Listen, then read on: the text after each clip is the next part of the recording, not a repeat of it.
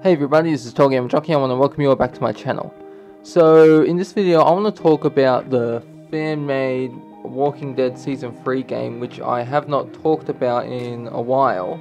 And the reason I haven't talked about it is because I just haven't had time. I've been busy with other stuff.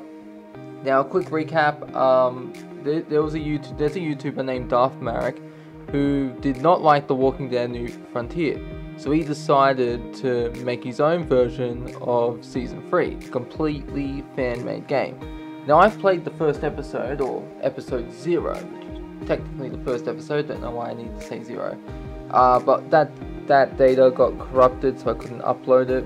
But it is a very interesting game. Like, I'm going to leave a link to his webpage so you can download the game yourself and have a go. But the reason I'm making this video is because after episode 0,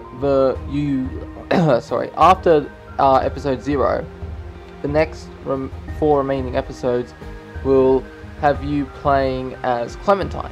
And I stumbled across this video because I check for updates every once in a while just to see what's happening, and I found this update which shows what happens when you go to start episode 1. Now, this is something I just love, because this Darth Mawrak is giving us the option when we load up the game to customize Clementine. Now, I was not expecting this. This is completely out of left field for me, because for me, this isn't something I need personally. Like, I'm just interested in the story, the narrative, because I'm a story-driven kind of guy. You know, those are my favorite type of games. Are games that pull you in with the story.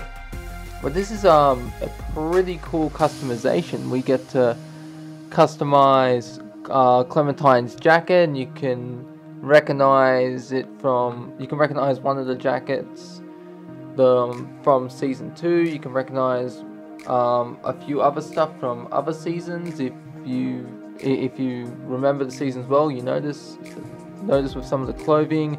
You can change Clementine's skin color and eye color, which I think is pretty cool. Like, I don't understand why they changed her eye color in the final season. I don't think they did in the New Frontier, but I'm pretty sure the final season changed her eye color, because I don't really think about The Walking Dead New Frontier. That was a fucking disgrace. I absolutely hated that game.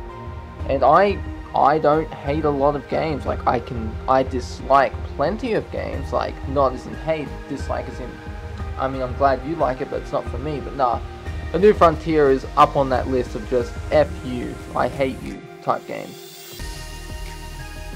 Now, I want to make it clear, I have no idea whether or not we will be able to change Clementine's clothes later in the game. I don't know if when we play the game we get the option to pause it, then customize Clementine again, and then continue the game. I don't think that stuff will happen. I'm pretty sure. What I believe is that this menu you're seeing is going to be the main customization menu. So once you customize your character here, once you customize your version of Clementine, then that's it. You're not going to be able to customize her again after this. But no, I could be wrong, I don't know. But when I find out, I'll let you all know. So anyways, that's the end of this video. Let me know what you think in the comments below. Do you like this idea of being able to customize Clementine? Do you hate it? Let me know in the comments below, and link to Darth Mawrak's YouTube channel as well as his website for the Walking Dead fan-made game will be in the description below. I hope you all enjoyed this video, and I'll see you in the next one. This is TotalGamerJunkie, signing off.